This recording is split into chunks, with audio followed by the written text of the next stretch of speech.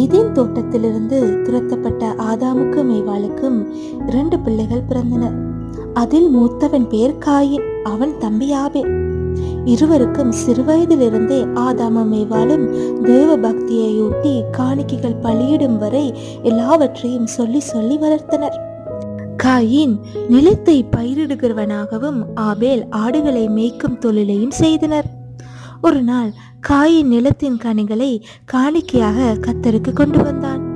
ஆபேலும் தன் மந்தையில் உள்ள கொழுமையான மந்தையை காணிக்கையாக கொண்டு வந்தார். கர்த்தர் ஆபேலின் காணிக்கையை ஏற்றுக்கொண்டார். காயினின் காணிக்கையோ அவர் ஏற்றுக்கொள்ளவில்லை.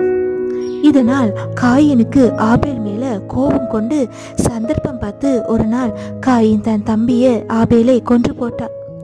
அப்பொழுது கர்த்தர் காயினை நோக்கி, உன் தம்பி எங்கே என்றார்.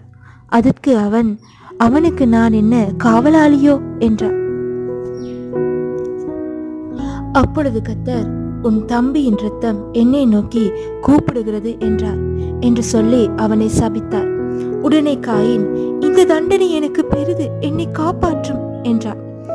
அவன் அப்படி கேட்டது நிமித்தம் எவனும் அவனை கொன்று போடாதபடிக்கு அவனுக்கு தேவன் அடையாளம் போட்டு அனுப்பிவித்தார். பின் ஆதாமுக்கும் ஏவாளுக்கும் கர்த்தர் ஆபேலுக்கு பதிலாக சேத் என்ற பெயர் சூட்டப்பட்ட குழந்தையை தேவன் அவர்களுக்கு கட்டளையிட்டார். ஆம் பிள்ளைகளே, இந்த கதையிலிருந்து உங்களுக்கு என்ன தெரியுது? அன்று கர்த்தருக்கு எல்லோரும் பலியிட்டனர்.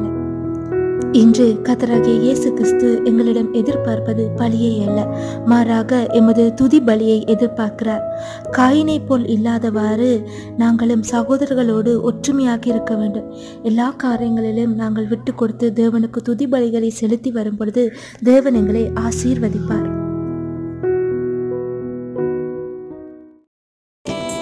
இன்னும் இந்த வீடியோ உங்களுக்கு பிடிச்சிருந்தா லைக் பண்ணுங்க, கமெண்ட் பண்ணுங்க, ஷேர் பண்ணுங்க, மறக்காம சப்ஸ்கிரைப் பண்ணுங்க.